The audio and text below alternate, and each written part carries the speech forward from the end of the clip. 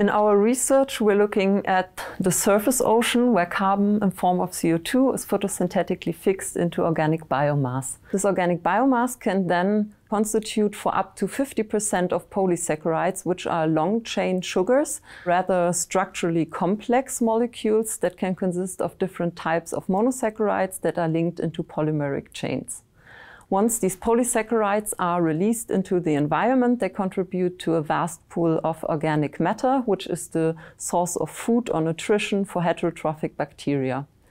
These bacteria are the main recyclers of organic carbon within the ocean. And our research question focuses on the degradative potential of bacteria on these complex substrates such as polysaccharides. So far, there are two different ways of bacterial polysaccharide utilization known. One is the extracellular hydrolysis, where the polysaccharide is degraded into smaller subunits outside of the cell, and only these subunits are then small enough to be taken up by the cells. In contrast, the selfish uptake mechanism means that the whole polysaccharide as such is taken up into the bacterial periplasm, where it is then further degraded. We are mainly interested in looking into the balance of which of both mechanisms is used and which bacteria have the capability to use these mechanisms. We can look at both the selfish uptake but also the extracellular hydrolysis of polysaccharides within just one experimental setup, and therefore we use fluorescently labeled polysaccharides, in short FLA-PS, which are fed and incubated with the bacterial community.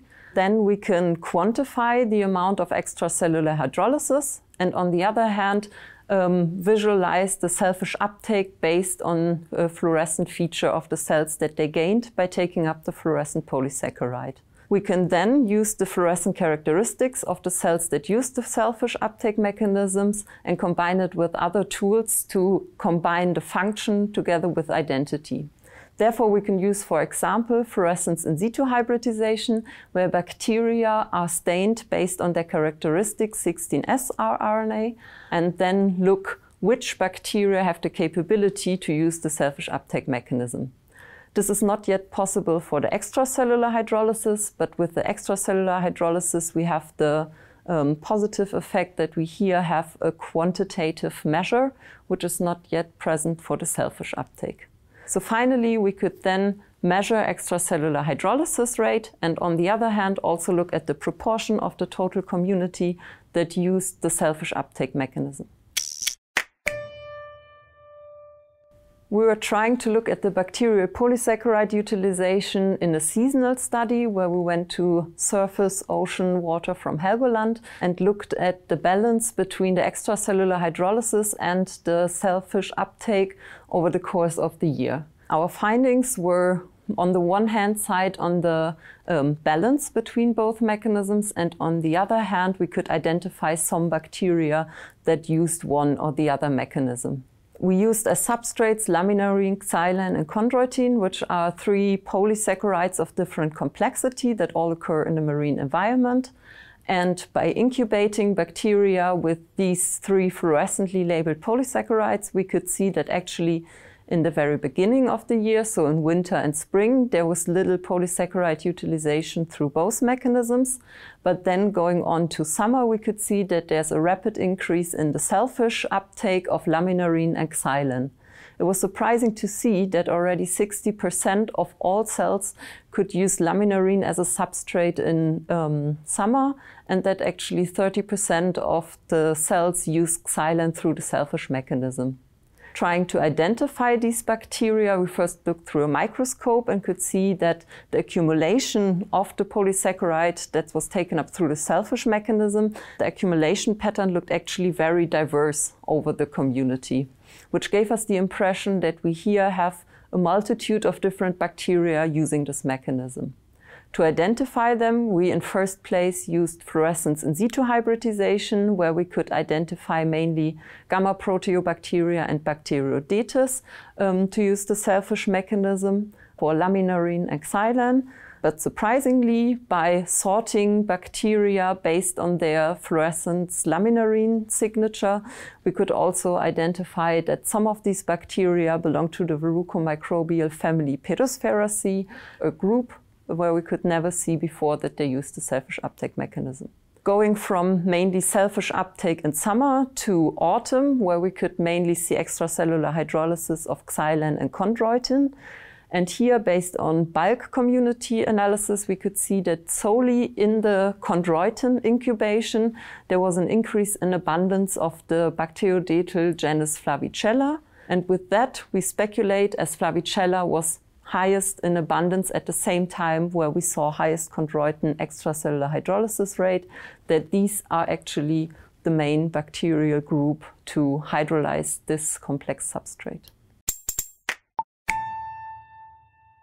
We were really surprised by the finding that within just very few hours in summer, about 60% of the whole bacterial community were capable of taking up laminarine through the selfish mechanism.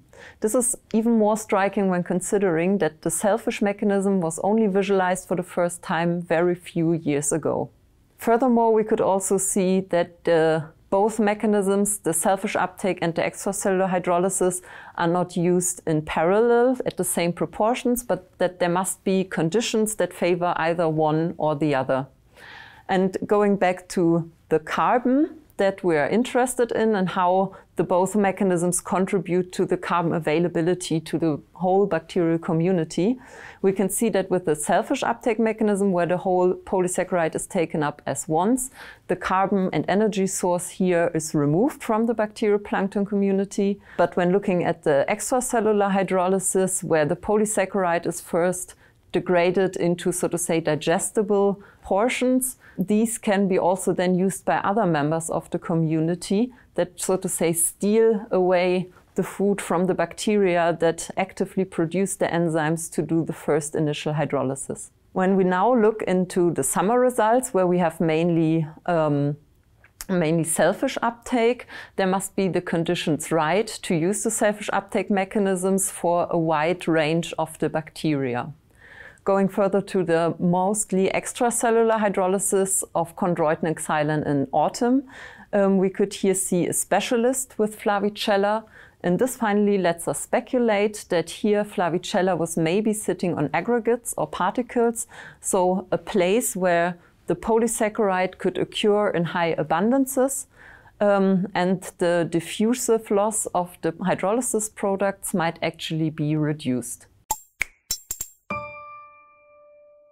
In our seasonal study, we could now see that selfish uptake is preferentially used in summer, whereas we could find mainly extracellular hydrolysis in autumn.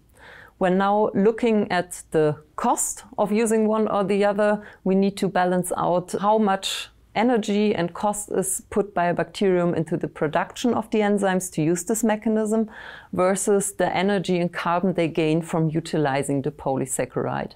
This gives us the challenge to also understand not only the rate of polysaccharide hydrolysis extracellular, but being able to quantify the amount of polysaccharide that is taken up through the selfish mechanism. Furthermore, the question arises, are bacteria switching between the use of both mechanisms? Are they capable to do so? Or do they only specialize on the use of one mechanism? As an outlook, there's still the challenge to really understand the interaction between the bacteria, environmental conditions, but also the presence of the substrate. And I think with the fluorescently labeled polysaccharide incubation, we have a great method to look at both mechanisms within one methodological setup, but also combine this method with other tools, molecular tools, for example, to get all the different diverse aspects of bacterial polysaccharide utilization, which can then not only be applied to an environmental complex sample, but could, for example, also be used for individual bacterial isolates.